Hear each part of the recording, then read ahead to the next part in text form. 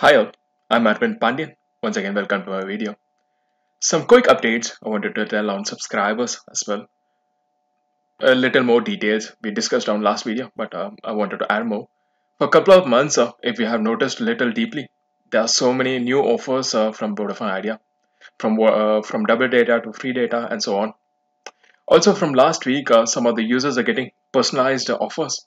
The existing users of Vodafone Idea, like they are getting 14 GB extra data along with unlimited calls in selected circles. Uh, so this is one thing. And then again, Vishant Vora, Chief Technology Officer of Vodafone Idea, is in news again. So what does he say? It's because he wants to talk about artificial intelligence powered digital customer support and also support the virtual assistance of customers.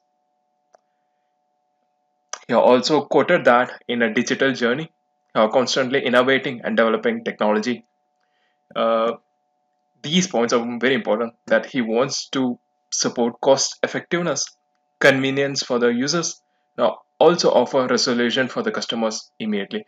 So okay, so the thing he is talking about is it's a bot, it's a kind of robot which we do which does auto replies.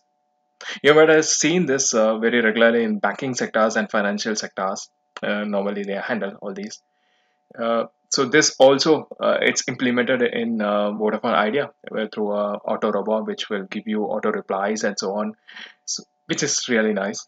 So ultimately, my takeaway is Vodafone Idea as a company strategically is moving towards improving customer service and maintain its customers and pull new customers also. You could see that these all things link. We also discussed about this in my previous video. That's all I had for today. I just want to quickly tell you a little more on the subscribers. Hope this helps.